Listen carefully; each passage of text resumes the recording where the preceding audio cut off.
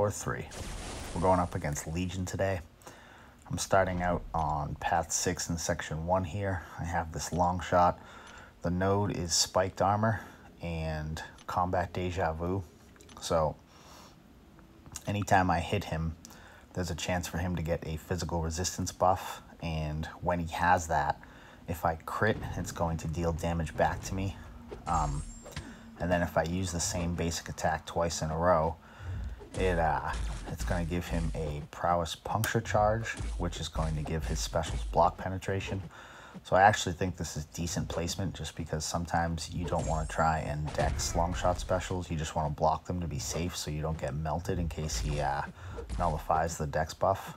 But I'm going to try to avoid all of that, and I'm going to hit his block to build up my ruptures. I'm going to push him over a bar of power with a heavy while he's stunned so I can try to remove some of his karma, because hitting his block is going to build his karma up, and it's going to trigger Pure of Heart a couple times in this fight. So that way I can remove some of it and not really have to worry about blocking his specials if I want to. But I'm actually not going to let him get more than one anyway. And I push him over a bar of power there with a heavy to burst my ruptures and take him down. And then next up, I have this Peni on Power Snack.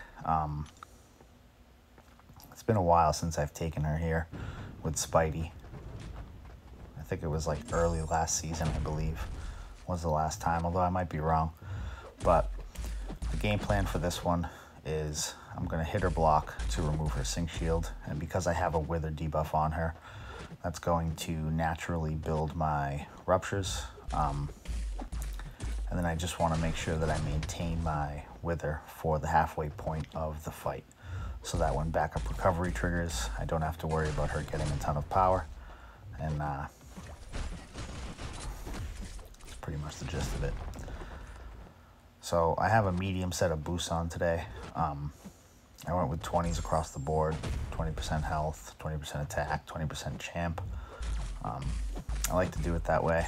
So when I use my 30% boosts, I'm using a 15% attack. And that way it keeps my mid-level boosting and my high-level boosting relatively close. And I don't know, I think it's just a personal preference thing. So I drop my special 2 there, get some nice chunky damage. And now I'm just trying to remove her sync shield again, because she has 10 spider sense charges. I think that's an 8% chance per charge or something like that to auto block. So I don't want to hit her regular. I could parry heavy because I have a white mags pre-fight on this fight, but I just opted to slow play it, do it nice and safe. I wasn't really concerned with time this war. I was just concerned with playing well, not getting hit, and making sure that I soloed my fights.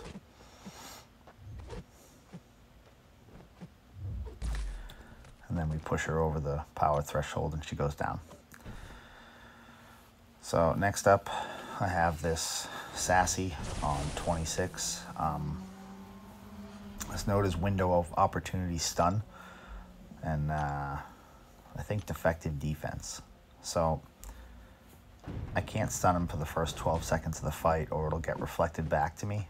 And I can't let him hit my block, or I'll get a disorient on me.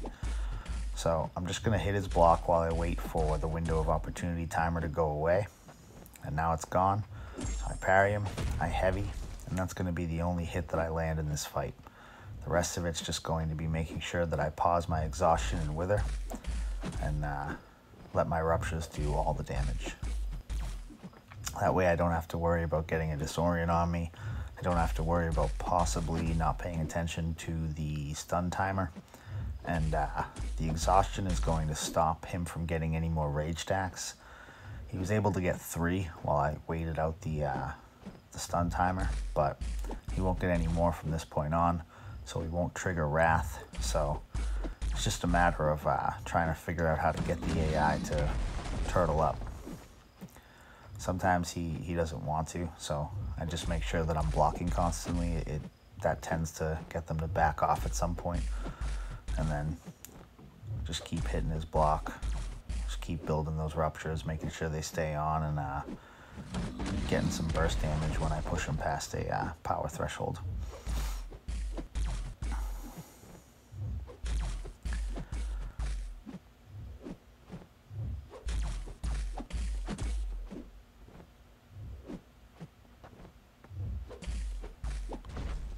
And down he goes. So I didn't use any gray boosts or science boosts for my first 3 fights there, but moving into section 2 on path 8 here, I'm going to use a 200% science boost and a power start 1. And I'm going to make sure that I use them for my next 3 fights. Well, the power start 1, that is. So I used a white mags on this Mordo so that I could stun him. And my strategy was, I just want to make sure that I get to my special 2 and I'm hitting him when he gets his first power gain buff. And then that works out perfectly. I drop the special, I get almost a special 2 back, and then my combo brings me there. I drop my next one and down he goes. And then this Gilly here, she's on Rich Get Richer power gain just like that Mordo was. And I'm going to reverse her Rich Get Richer power from the armor, and I'm going to make sure that I get to my special 2 and get another Wither up before she gets a special.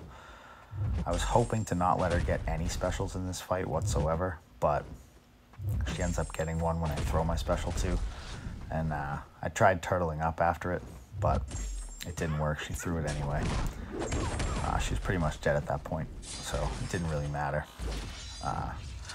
One thing I noticed in that Mordo fight that was actually kind of cool was the node itself.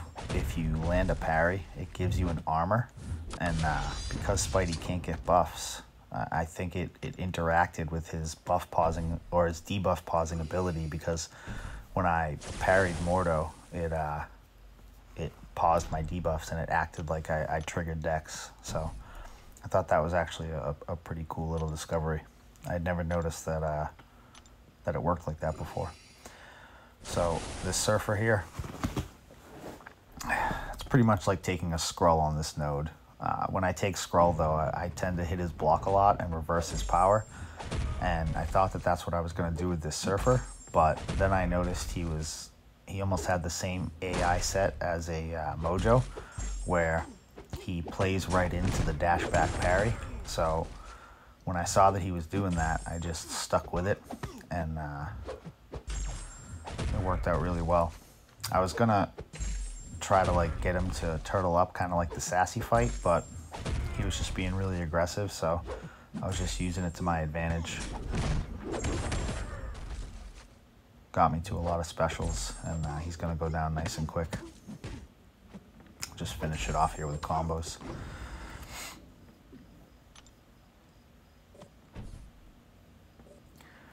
And now moving into section 3, I have the normal Mangog that I take.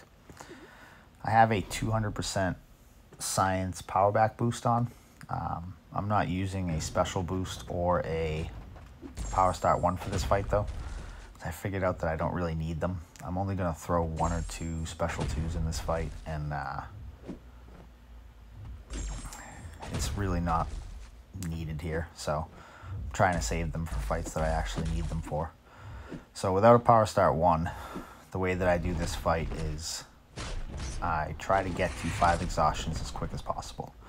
I found that I can normally get 3 before he gets to a special 1, and then I bait that out,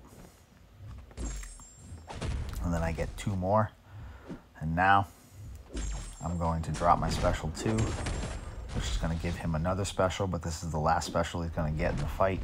So bait that out of him real quick, and at this point I'm reversing his power, whereas with 1 Wither and 3 exhaustions I was just keeping his power steady, so he was only getting power from being hit, not from his passive power gain.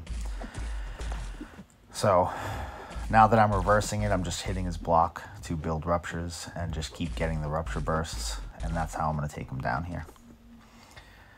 And then last up, I have the boss. It's a Tigra, and I'm going to use an invuln boost for it. I really didn't need to, but but I thought that I was most likely going to get backed up in this fight just because her heavies cover a lot of ground, her specials cover a lot of ground, and I was going to have to bait heavies for openings. So I just put it on as a kind of a safety net, but with the reduced damage that Spidey takes on the boss node, it really wasn't necessary. I don't usually use a lot of invulns though, so I think I might have had one in the bin, I'm not sure. So my strategy for this one was to try and get her to her side of the map. She would get an exhaustion on her as soon as possible so that her specials aren't unblockable. And then I got hit with that special one and I got backed up. So now I'm stuck in the corner, but she pushed me to my special too, so that gave me an opening to get out. And then she just pushes me right back into the corner. I'm taking heavy shots to the face, but then she decides to throw a special, and that gives me an opening to combo my way out. And now it seems like she's very special happy. So I was pretty glad about that, because it's a lot easier to get openings when she throws her special one than it is her heavy. It's a couple dash backs for the heavy, and the special one you can almost choose how far you want to give her. And because it's not unblockable, you can almost just stand there if you want. But the fight's going really well at this point, and she's about to go down in a second here. I'm going to drop my special too, and I think it's going to be a couple hits after this, and then she's going to drop. And down she goes. So we ended up winning this one, 150-5 to 150-12, and I hadn't checked the final score yet. I had a very busy day at work, but I actually got an MVP. That's cool. So that is all that she wrote, and yeah, good luck to Legion on the season, and hopefully we can get back on track with this win and secure top 10. Thank you very much for watching.